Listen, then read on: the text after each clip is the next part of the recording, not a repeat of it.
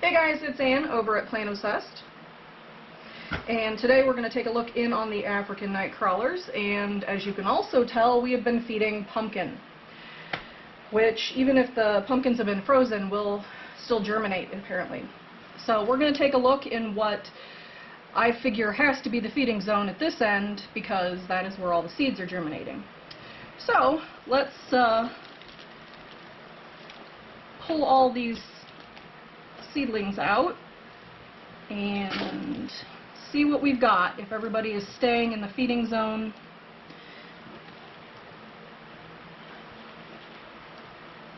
Still a little bit of pumpkin left. We are going for serious overfeeding just so they will stay.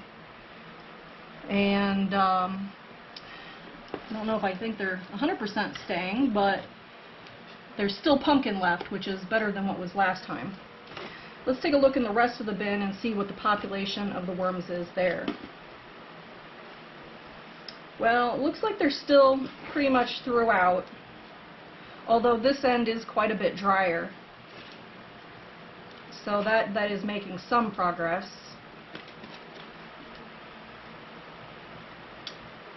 Yeah, still seeing quite a bit. Even if I flip the whole thing, I'm still getting a lot of worms down at this end. So our migration is, or this end of the bin is not depleted enough that the migration is having great success. Because the goal was to keep the food at that end so that they would stay at that end. So when I get the Vermibag set up, then all I would have to do is grab the worms out of this end. So we're not there yet, but that's okay. I don't have the stand built or anything. It did come in. So it did come in, came in intact, everything looks good. I just, I'll do the unboxing when I get the stand built. Alright, so what I'm going to do is I'm going to try and keep everything still down at this end. It's nice and wet. Put the seedlings down there. Grab some pumpkin. And then cover them back up again with any related food that's been in the bin previously. Might as well get that worked on as well. So cover them guys up and move on to the next bin. Okay, let's do this in reverse order. Let's look at the end that's not supposed to be finished and see what we've got over here. Pick out some of the food items that don't belong in an area that's not the feeding zone.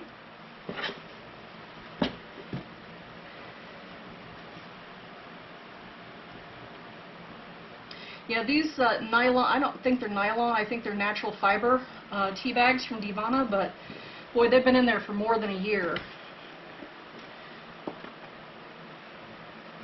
This bin looks a little farther along. I don't know if it's because it's a little drier or what the story is, but I'm not seeing near the amount of worms at this end as I was with the center bin there. So all is not lost.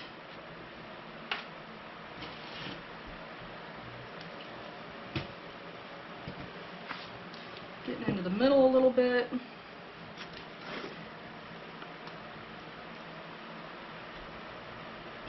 Okay, so let's grab up those seedlings.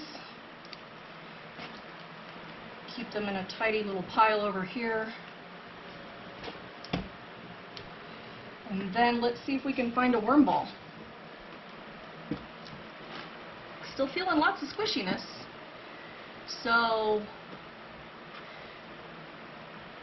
not really ready to call that a worm ball, but I do believe that they are staying in a greater concentration at this end.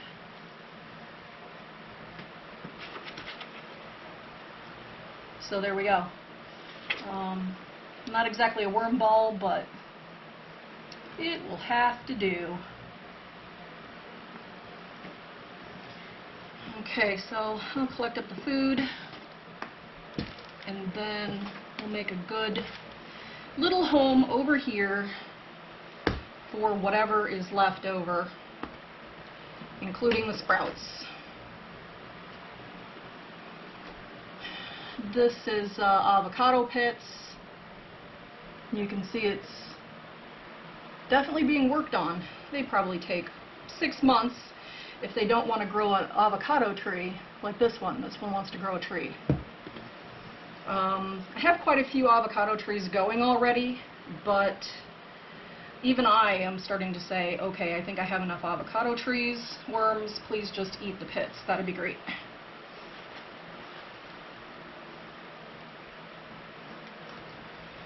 Alright, well, let's see. Got all that down there. Okay.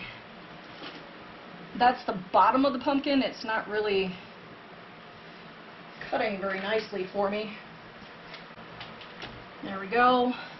Make sure they get a good feeding, because this room is so much warmer this year than it was in past years. I think they have continued to eat just like it is summertime. So they are going through this pumpkin very quickly. Alright, see if we've got any more food scraps we need to put to this end. And then we will move on to African Nightcrawler bin number 3.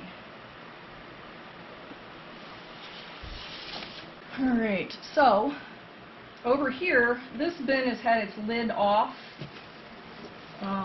for a while. I was trying to, this one was really wet, so I left the lid off completely.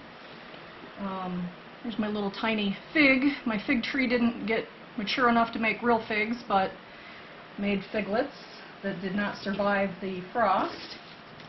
So we're going to do the same thing. I'm going to take all the top stuff that's not finished, put it down to that end, see how the worms are doing over here. Again, we're still seeing a decent population of worms.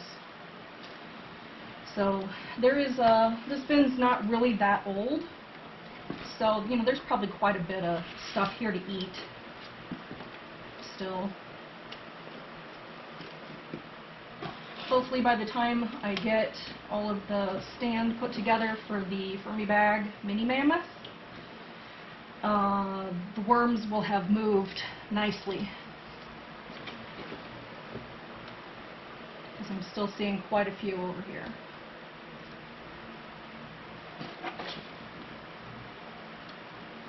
Alright, let's grab up the sprouts.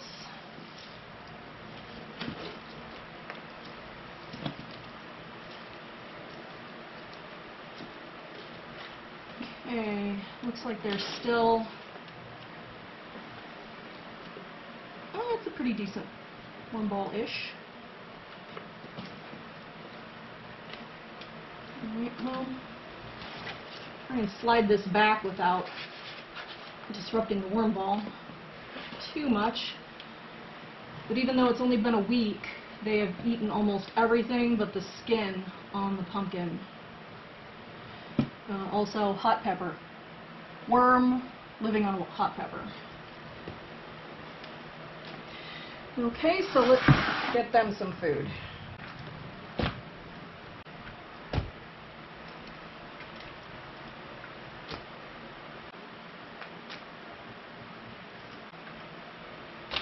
And it was pretty disintegrated, so even though it looks like I'm giving them more, it's thinner because all the water's been leached out of it from freezing and thawing so many times outside. Just going to get everything back here to get them hopefully moving in the right direction by the time I get that stand done, which I'm hoping is in the next couple of weeks.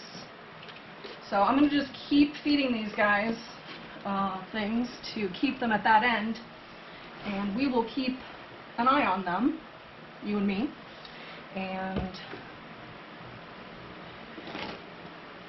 then we'll be very quickly ready for the Fermibag Mini Mammoth. Alright guys, well, if you like the video, give me a muddy thumbs up, and if you're not already a member of my worm family, click that subscribe button, and if you want to know what I'm doing when I'm doing it, ring that little bell icon. Alright guys, thanks for hanging out with me and my worms, and everybody, have a good day.